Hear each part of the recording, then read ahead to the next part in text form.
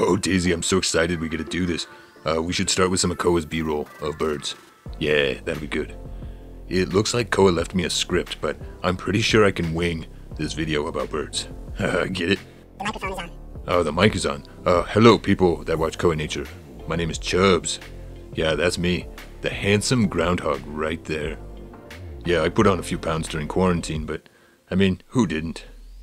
And that's Daisy. She's a very skittish chipmunk. Jeez, Daisy, you need to try meditation or something. Switch back to the B-roll. You're freaking these people out. Anyways, we're filling in for Koa today as he's off doing whatever he does in the wilderness. He's a weird guy. Okay, Daisy, put up my graphic. So today we are talking about flying dinosaurs. That's not a real animal. Daisy, I know it's not a real animal. Come on now, work with me. It's just to help the people at home visualize what I'm saying. But seriously, people, we are talking about avian dinosaurs. Birds are flying dinosaurs. Go ask a fossil nerd. They're called paleontologists. Or go ask a paleontologist, as Daisy informs me is their official title. Though I'm pretty sure they prefer to be called fossil nerds. And they're kind of like bird nerds, but fossil nerds study fossilized bones and ancient lineages and all that jazz. People who study birds are ornithologists. Orna what? Ornithologists. Ornithologists. Okay, so bird nerd scientists are called ornithologists. Okay, Daisy, I think you're just making these words up. Let's ask someone who really knows birds and see what Steve over at the BioBush YouTube channel has to say. Yep, she's right. People who study fossils are called paleontologists, and people who study birds are called ornithologists.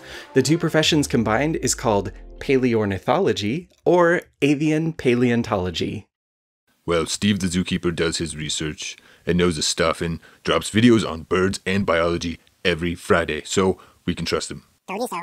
Daisy, if you keep interrupting me, then Koa's viewers will think I'm an idiot. You are an idiot. Not cool, Daisy. Not cool. Does that handsome face look like the face of an idiot? Yes, it does. Anyways, today we aren't talking about the fossils of flying dinosaurs, but real live flying dinosaurs that awkwardly stare at you and poop on your stuff every single day. And Daisy's gonna add her own subtitles as we move along. Okay, Daisy, play that bumper. Gong. What is that? Like a gong or something?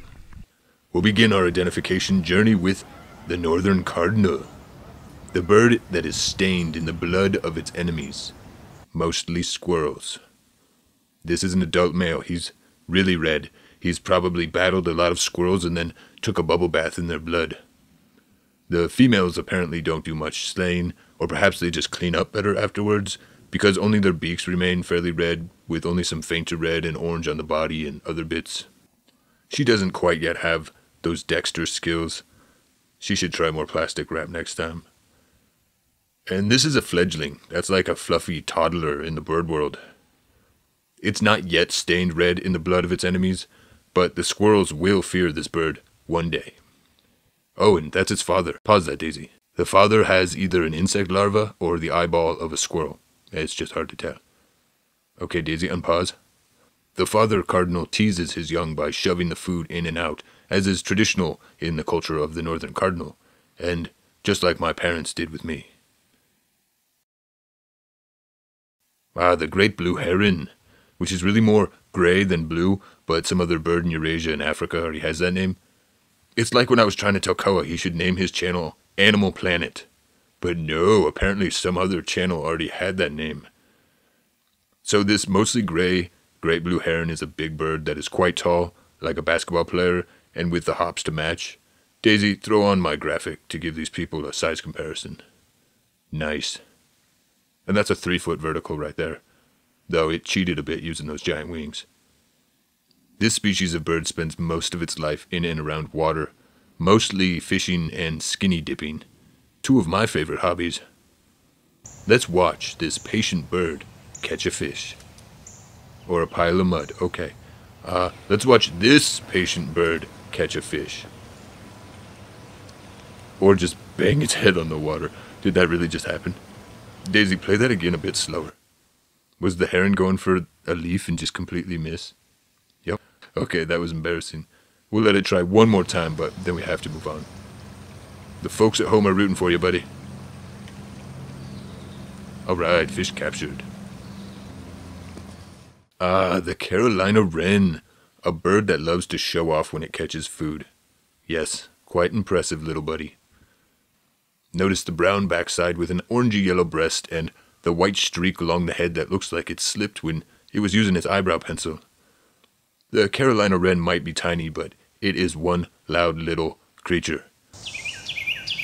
This bird is just like your annoying neighbors that don't realize sound travels through your walls at 5 in the morning.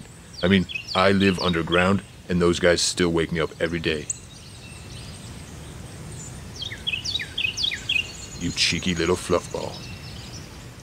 Holy mother of mushrooms, Daisy, what am I looking at? It's a Carolina wren hatchling. A hatchling? It looks like an abomination from the underworld wearing a terrible toupee.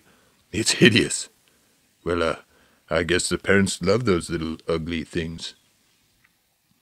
The Carolina wren mother and father work together to make sure these young, hideous abominations get some food. And even though this large larva could feed everyone in the nest if they would just divvy it up like normal folks, this parent obviously has a favorite offspring that gets the whole larva. What is it looking at now? Baby poop? Oh, of course. Eat the bald abomination's poop. That's healthy. Ugh. I guess that's one way to do your housekeeping. Daisy, please just go to the next species. Oh, a sparrow. Identifying sparrows is tricky business. The key is being able to recognize their gang affiliations. Their sparrow gang affiliations. Mature white-throated sparrows that have earned their gang colors will show a bright yellow patch between the eye and the bill, and a number of dark streaks running along the head there. You don't want to mess with these little things. Yeah, one or two you could take, no problem. But a gang of them, that's another story. Oh, and this one's taking a nice bath in the creek. Sparrow gangs have strict rules on cleanliness. Everyone must bathe. Very thorough. But I do see a lot of other birds take baths. I wonder if they all have, like, these strict gang rules of bathing. BioBush could give you an answer. Right, let's just ask Steve over at BioBush. Okay, wow, he's fast. Looks like he'll have a video ready for all of you once this video finishes. You know, Daisy's going to throw up all those fancy, like, links at the end of the video and in the description below. I don't know. I don't do the technical stuff. But I know Koaw really enjoys BioBush. It's a great channel for bird lovers. Ah, the classic American robin. The bird that never leaves the house without wearing white eyeliner. The orangey red breast and dark backside make this species quite recognizable. Plus, it's always in your yard. This bird has amazing hearing. It's actually hearing the worms crawling around in the ground right now. See? See? What'd I tell ya? It's like a superhero trait. Like the super hearing of Wonder Woman or Superman. But what I don't get is why Batman's sidekick was called Robin. I mean, Robin didn't have super hearing like the American Robin. He just wore a bunch of spandex and occasionally punched people.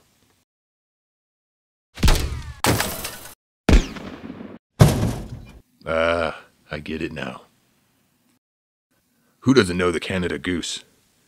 Wait, Daisy's a Canada goose or Canadian goose? You say Canada goose. Canada goose, okay. But we just went over the American robin. So why isn't that the America robin? That's just how the scientists name them. Those bird nerds are confusing me. Anyways, those yellow blobs of fluff are the younglings of this species. They may look like those Peep Easter treats, but trust me, they are not as sugary, and they will still give you the same stomachache afterwards. Bad times.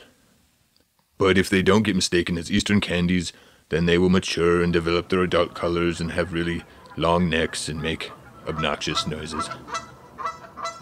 Daisy, you know, I'm like really good at this job. We should convince Koaw to let us make a whole series of these. You really aren't that good. Viewer people, like Daisy and I want your thumbs up and comments to convince Koaw to make more of these. I'm counting on you. And finally we have the pileated woodpecker. Or is it pronounced pileated? Either one is fine. Both are good? Pileated, pileated. It's like tomato, potato. Tomato. Right.